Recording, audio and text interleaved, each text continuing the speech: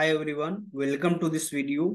Now I am talking about this video is building the future, and the main role of building the future is fabrication. So now I am talking about this video is introduction to fabrication, prefabrication, introduction to prefabrication. Now I am talking about this video is step by step.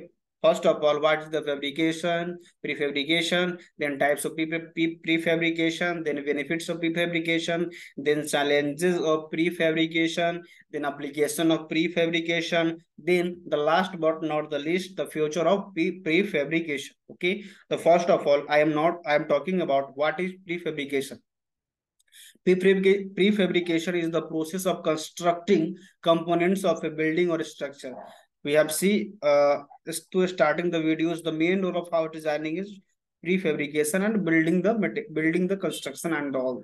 Okay, then the components of a materials and a structure of offsites. There are transporting them to site or assembly. This method of construction has been gaining popularity due to its many advantages for our traditional or site construction method. Then one of the biggest advantages of prefabrication is that it allows for faster construction times. Since the components are built offsites, they can be constructed simultaneously while the site is being prepared, which can save a considerable amount of time. These are the fabrication.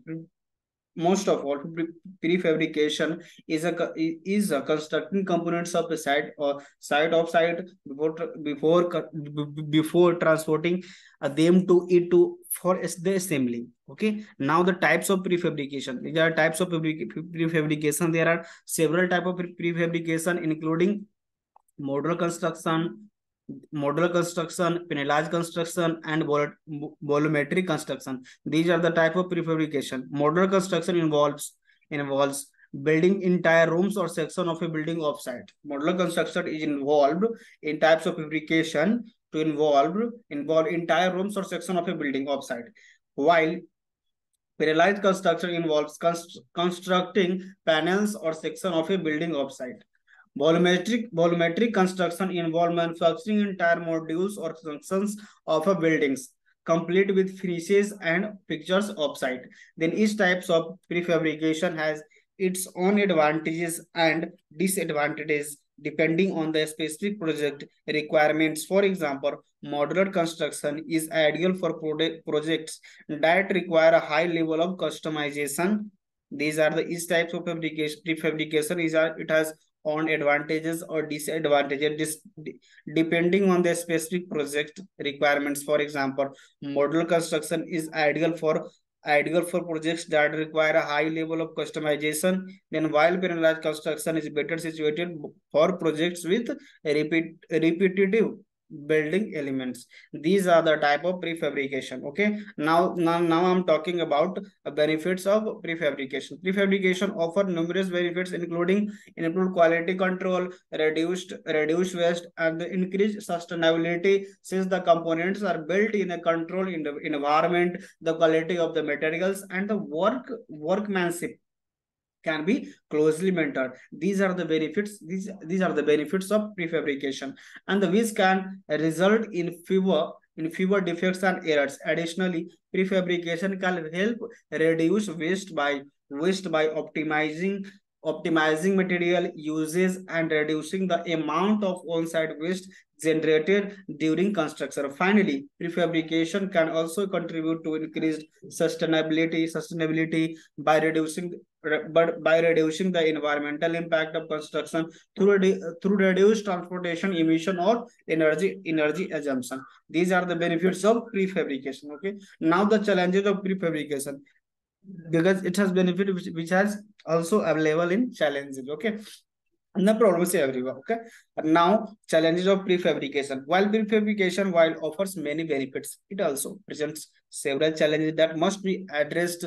One of the biggest challenges in transportation logistics, since the components must be transported from the off-site manufacturing facility to the building site. This can be complicated by factors such as distance, traffic and weather conditions. Another challenge is coordination between the various stakeholders involved in the project, including architects, engineers, contractors, and manufacturers also.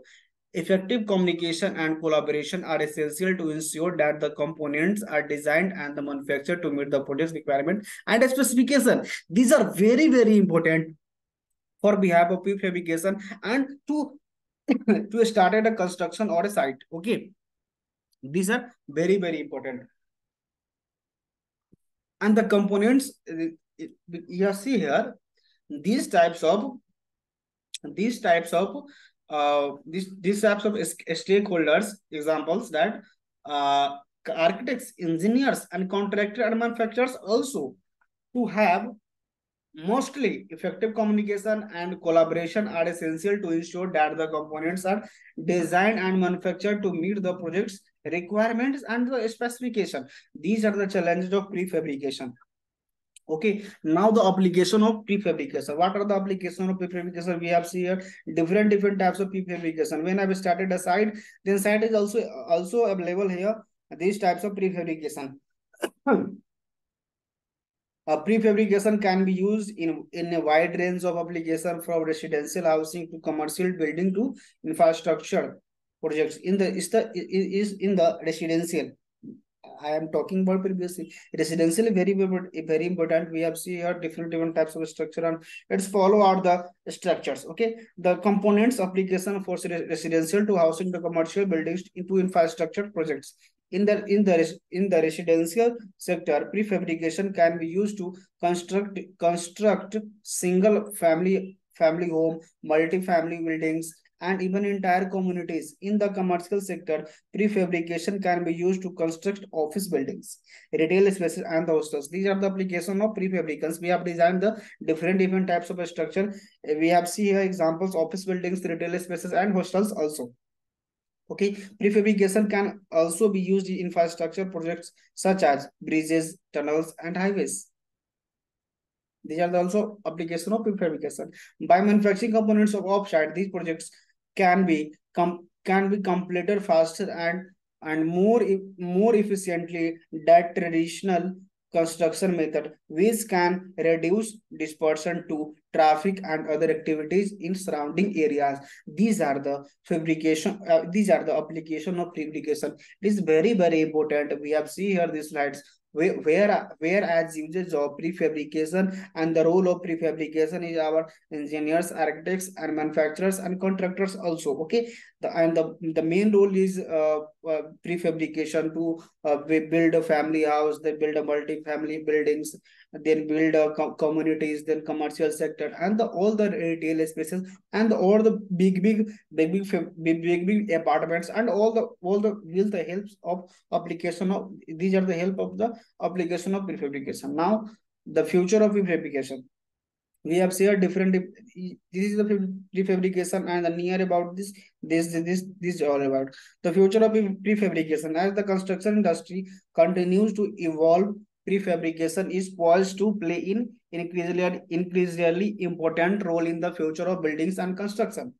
Advances in technology such as building information modeling, BIM, and 3D printing also future of prefabrication. We have designed different types of structure which are used to 3D and printing over the structures and making it easier and more efficient to design and manufacture complex prefabricated components. These are the future of prefabrication, such as involve the resolve the components of the prefabrication. Additionally, the growing focus on sustainability and efficiency in the construction industry is driving demand for prefabrication, and as it offers a more sustainable and efficient